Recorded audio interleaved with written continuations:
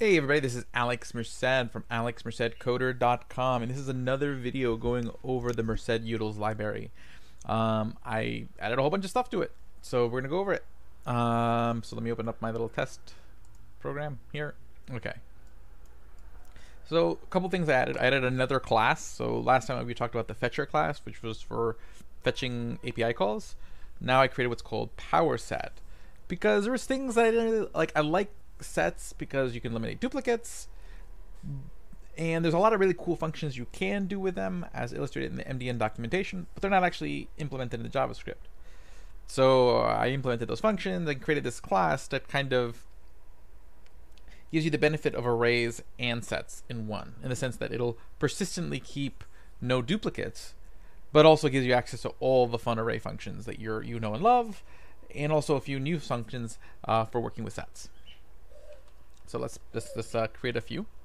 So we'll say, hey, const pset1 equals a new, and the way where the power set comes from, you're going to destructure it from the utils function. So again, pretty much everything in here that's not part of the super array methods is destructured from the utils function.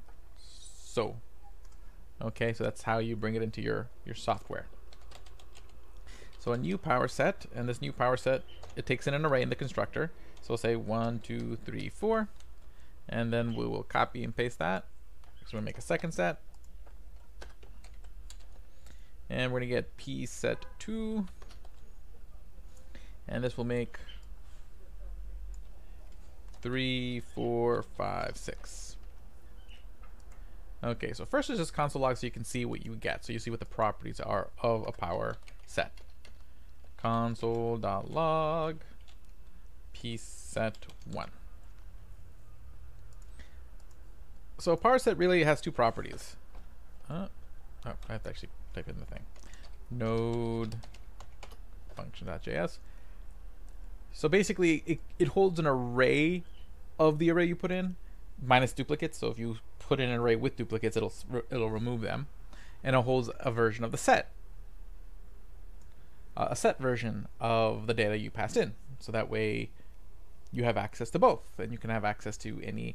So you could just access everything by doing stuff like this dot r, or not this dot r. I could be like pset1 dot r dot map. Although the problem with that is if you start altering the r property, it doesn't automatically update the set property. So what I did is, if you do want to access one of the array methods, I got you covered. Okay, so for example, if you wanted to use pop, okay, what you would do is you would use pset, okay, my power set, and then there's a function called .rmeth, meaning array method. First, you're going to pass in a string for which method you want to use. So I want to use pop. And second, you can pass a string for any arguments you want to pass in. I'm passing in an empty string because there's no arguments for pop. So I hit save. That should just return me the 4. That's going to be popped at the end of the array. And just to kind of illustrate that it worked, we will also console log pset1.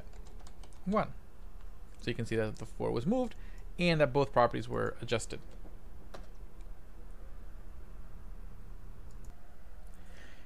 Okay, so I do pop pset1. Now let's run the function. Node. Let's do this. And you see it removes 4. And see its 4 has been removed from the set and the array. And the cool thing is, if you use an array function and somehow it would add a duplicate. So let's say I tried to push 3 into the array, which would mean there'd be a duplicate 3. It should prevent that duplicate from happening. It'll basically not work. I mean, it'll push it in there, but it'll remove it right away. See? So it'll always keep it. So you can use all these array methods, but it'll persistently keep it without duplicates, and keep both the array and the set within the object updated, so that way you have access to both. And literally, you can just use any array method and just by this manner. So even all the super array methods are usable here, because you just put the name of the function, assuming that you've ran the super array function to implement all those methods. Okay. Nice. Okay, so that's the power set, and or at least that's the first part. it also has a bunch of methods that are for working with the two sets. So for example, there is superset, I'm pretty sure. Let me also open up the actual where I have these written, utility.js. Okay, is superset, yep.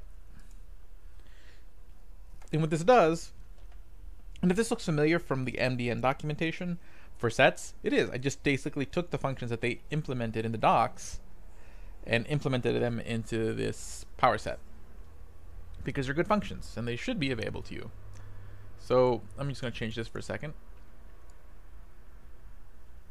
Okay, and then just delete 5 and 6 for a moment. And basically what it's going to do is going to check whether the PowerSet, you have to pass in a PowerSet, so you have to, so it checks whether the PowerSet I pass in, whether the PowerSet that I'm invoking this on, so pset1, is it a superset of pset2? And it'll return me true or false, meaning does it include those properties and more? True. Okay, now if I were to fix that array back to what it was before, and then do pset2, it's going to give me false because it's not a superset of that. False. Perfect. Okie dokie. Then if I wanted to combine them, and what this does, it doesn't mutate the existing power sets, it returns a new power set that is a combination of the two. So if I do this, it'll just give me a new power set that is a combination of both. And again, no duplicates. Very nice. Okay, and then if I want to see, there is a few of these. The next one I want to do is intersection. Now what intersection does, it shows you what's in common between the two. So where they intersect, pset2. So it'll return you a power set of the intersected elements. So see, I got a power set of 3 and 4 because they both share 3 and 4. Then there is symmetric difference. What symmetric difference does is it will take a look at what's not the same between both arrays and both power sets, and give you a power set with the elements that are unique to both, in the sense that it's on one, not the other. So basically the only thing they share is 3 and 4, so I should get a power set with everything but 3 and 4.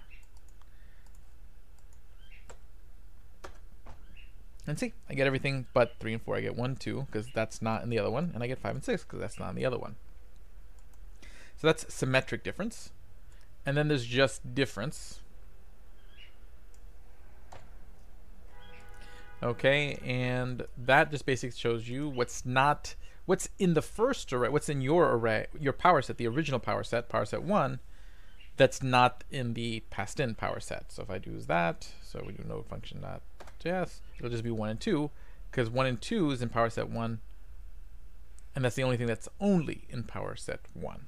So yeah, so that's the power of the power set. You have access to all the array methods plus these cool comparison methods, and eliminates duplicates if you need to do that, and it's pretty neat. So that's the power set. Now back to more array methods, because we added a whole bunch. So let me close that out and open up my super array file so I can show all the methods that we created. So I think where we left off, we did the maps. That was the last video. Squish is where we started. Okay, so squish. So let me make an array. Const my r equals 1, 2, 3, 4, 5, 6, 7, 8, 9. Okay, and if I do 10, save. So now if I do dot squish, so if I do my r dot squish, basically what it does, it's kind of like squashing your array. So literally it's pushing and popping at the same time. So it's going to take out the 10 and the 1. That's literally what it does. And returns you the 10 and the 1, returns you the 2 elements it removes. My r dot squish is an extra parentheses, save. Okay, node functions.js, and see, returns you the 1 and the 10. So that actually mutates the array. Oop, not that. Back to super array. After squish, we have shuff, which is a immutable shuffle, meaning it doesn't shuffle the array that exists. It's going to return you a shuffled array. I could add a mutable shuffle, but I think this does the job. I mean, you can do like myr equals myr.shuff if you really want. Okay, myr.shuff, and that'll return a shuffled version of the array, but not change the original array. See, it's different every time, but so all the array elements just shuffle together. Cool. Then we keep going down, shuff, two strings. So here we have a bunch of typecasting stuff. So basically what this does, two strings changes all the elements to strings. Okay. And let's just save that and show you that that works. See, now they're all strings. And if I do two numbers or two nums, that's going to change them to numbers. So it should change it back to numbers. Save.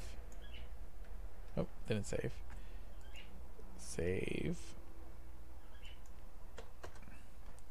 Changes it back to numbers. And if I do dot two bools,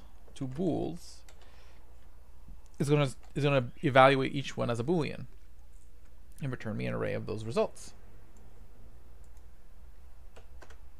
True, true, true, true, true. Let me add 0 to the array. Save. Since 0 is a falsy value. See, we get one false. True, true, true, true, true, true, true. Okay, so those have their uses. So that's there. Keep going there. I want to go here. Two bools, and then we have our immutable pop. So you have pop, shift, all that stuff is already in JavaScript, but they're mutable. They actually mutate the array. So I made versions of them that don't mutate the array. So they just return you the array with the action taken, but without changing the original array. So if we do my r.ipop,